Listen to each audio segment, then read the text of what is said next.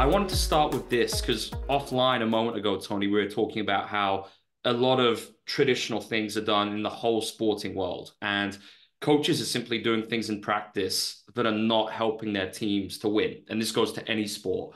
Could you speak a little bit to that and just some of the things you've observed as an industry leader over the last decade or so?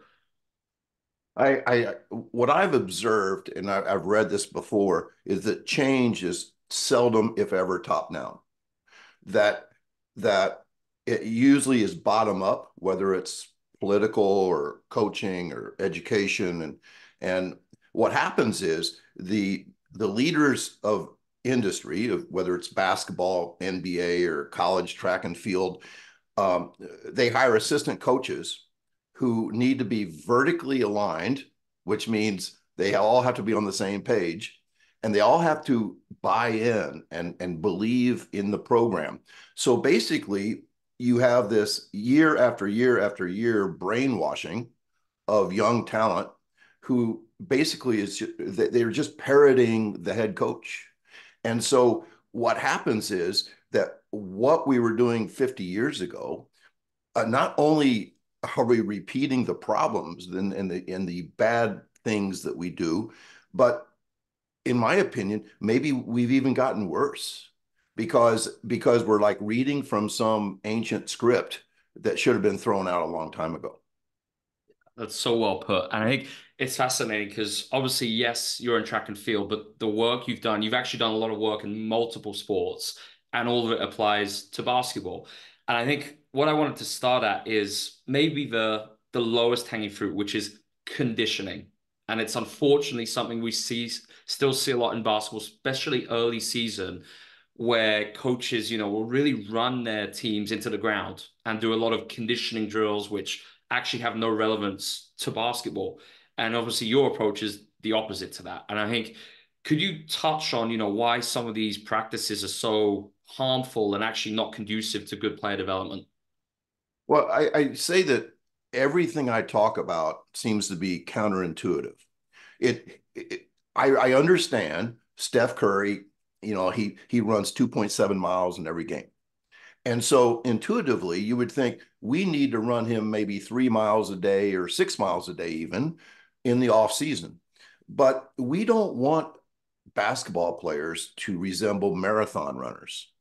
Uh, We want them to be athletic and conditioning. I'm talking about traditional conditioning, miserable, fatigue seeking, highly aerobic stuff detrains athleticism. And I always want to define athleticism. That's sprint fast, lift heavy, jump high, jump far, and bounce. And if we start running 6 miles a day, we will lose those qualities. And so people say, well, how can he play 34 minutes in a game without doing all this conditioning? And what I have found is that good athletes really don't tire very quickly, that you want to be athletic and fresh and rested and recovered, and that tired is the enemy. Always, always, always. I've actually witnessed basketball practices that began with conditioning, thinking that somehow that doing fundamentals in a fatigued state would help them in the fourth quarter. And I don't know if there's anything dumber in the world than pre-fatiguing practice. And then I go back, my dad was a basketball coach, and the one thing that he really got right was they did not shoot free throws tired. They learn skills when fresh. And that's because the brain does not learn when it's sluggish. It does not learn when it's jet lagged. It does not learn when it's tired. So truly, feed the cats program, you do away with all traditional conditioning and you prioritize athleticism and you do things in practice that wins games. Yeah, that's it. And I think for me, Tony, the biggest thing which I've taken from you over the last 2 years, and I've been saying it a lot ever since that breakfast, is tired is the enemy. And that's a slogan I've been using a lot because it's still something the basketball world doesn't understand. I mean, I want to come back to feed the cats in a moment. I'm going to go into the specifics of what it actually is and your ideas there. But let's take this in the context because a lot of NCAA coaches, for instance, would still be doing mile runs and all of that stuff. But I'd say even now in the present day in Europe, European basketball, where professional basketball is the highest level outside the NBA, it's common to still see coaches doing 2 practices a day. So very common. And it's really surprising with all the advancements and everything we know in sports science. So why is that actually a problem? And what can we do to maybe get coaches understanding the importance of this message? Yeah, my mind goes back to track and field. One of the most aggressive things in track and field are the hurdles.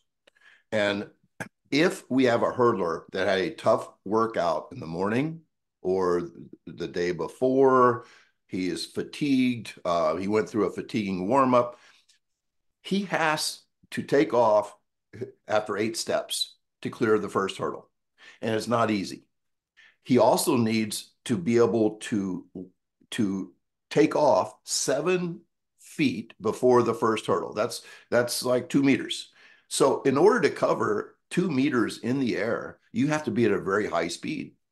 Well, if there's anything that is causing you to have poor fundamentals or not be fast to that first hurdle, your only other option is to maybe take 9 steps to the first hurdle, which will just get you beat every single time. So when you're learning a skill like shooting, passing, dribbling, playing defense, all those things need to be done as fresh as possible. And one of the things I think that basketball coaches get wrong, and my father got it wrong, was that he said that practices need to be so hard that the games become easy. And so I am counterintuitive. I say the opposite.